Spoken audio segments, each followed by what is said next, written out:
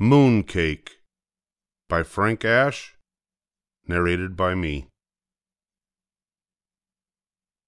One summer night, Bear and his friend Little Bird sat down to watch the moon. After a while, Little Bird said, "I think I feel hungry." "Me too," replied Bear. "And you know what I wish for? I wish I could just jump up and take a bite out of the moon. How delicious that would be."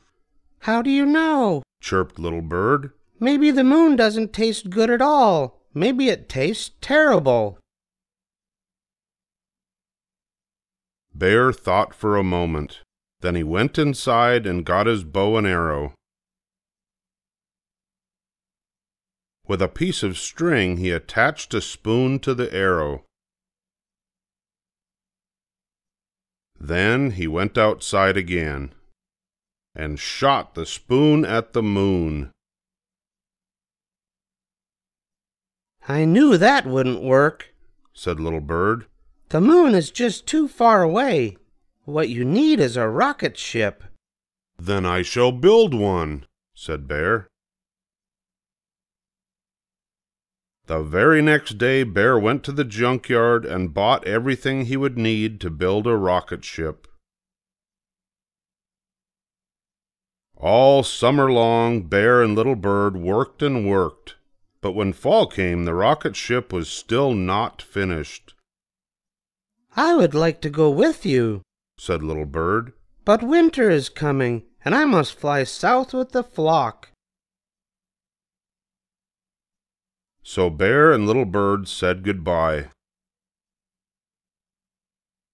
When it began to get cold and the leaves fell off the trees, Bear got sleepy. But instead of climbing into bed and sleeping through the winter, he kept right on working. He worked and worked until the rocket ship was finished. Then he climbed inside and began the countdown. 10, 9, 8, 7, 6, 5, 4, 3, 2. But before he reached 1, he fell asleep. He slept and slept and slept, until one night the wind knocked over his rocket ship. Bear had never been awake in the winter before. When he opened his eyes and saw all the snow, he thought he was on the moon. He climbed out of his rocket ship, scooped up some snow, and made a little mooncake. Then he tasted it. It tasted like something he had tasted before, but he wasn't quite sure what it was. While he thought about that, he decided to go for a walk. He didn't want to go too far because he was afraid he would get lost, so he just walked in a big circle.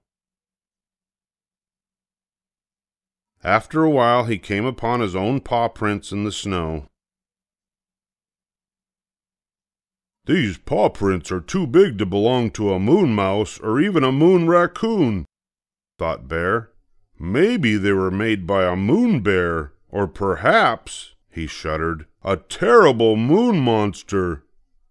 Bear felt scared. He ran back to his rocket ship and prepared for takeoff. Again he began the countdown. 10, 9, 8, 7, 6, 5, 4. And again he fell asleep. This time he slept until spring. One day his friend Little Bird returned and woke him up. "How is everything down south?" asked Bear. "Just fine," said Little Bird. "Did you go to the moon?" asked Little Bird. "I sure did," said Bear. And how did the moon taste? said Little Bird.